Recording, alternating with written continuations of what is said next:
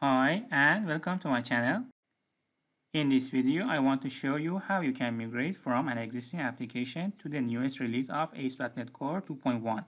The latest version has so many good features, but first you have to know what is going to happen when you change your references to the latest release and how it is going to affect your project. In this video, we are going to look into it. I start by creating an old project of ASP.NET Core. I choose Web App as my project name. Also, I choose version 2, MVC, and add identity. The first step is to edit CSproj file. Select the project and go to edit webapp.csproj. Now change the target framework to 2.1 and remove the all part in package reference and replace it with app. You no longer need the version part, so you can remove it. You can remove the package reference of EF Core tools and also update the version of design to 2.10. With the new global tools, you no longer need to reference the CLI tools in your project, so you can select all of them and remove. That's it for your CSproj file. It's much nicer and cleaner. Now you can build. First, I receive an error telling me that use browser link does not exist. This package has been removed from the latest version, so you have to go to a startup file and remove the related line. Now I can build the project again. Everything works, so we are good to go. I go to debug and start debugging.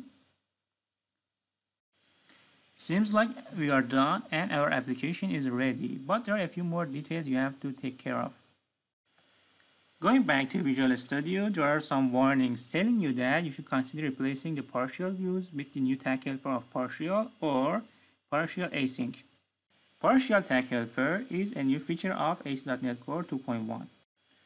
First, I want to check out this index file. It's in my manage folder.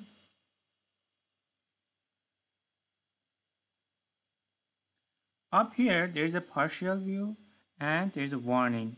So you can replace it with async. Also, you can use the new partial tag helper. You have to set the name with the partial view name and set model attribute to your model.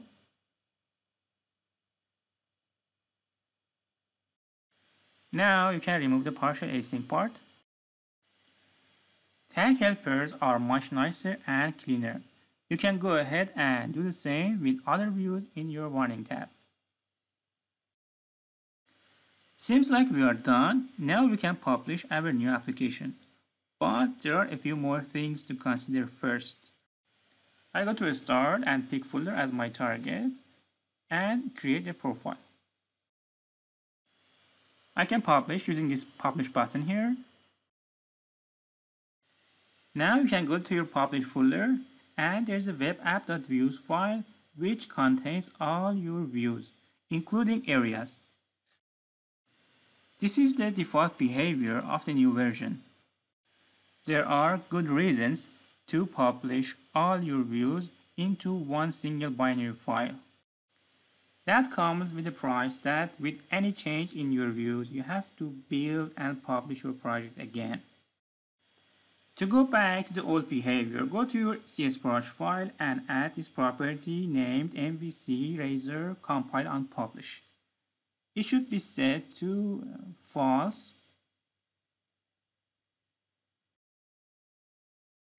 Now I can go to my publish folder and remove all the files here. And I can publish again. Web app publish. As you see, there's a views folder and all my CS.html files are back. I no longer have a web app.views.dll. If your host does not support ASP.NET Core 2.1, you can still use this new version. You have to go to your configure and settings. Now set deployment to self-contained. This option grabs all the framework files and publishes them alongside your project. But you have to choose the right target runtime. In my case, it's a WinX64. Now I save and I publish again. Now my publish folder contains more than 123 megabytes of files. That's a lot of files, but you don't need to install .NET Core 2.1 on your target machine. Just grab these files and run it anywhere and it should work. So this was my take on migrating to new version of ASP.NET Core. There are a lot of new features in the latest release. I hope you migrate and update. Please like and subscribe.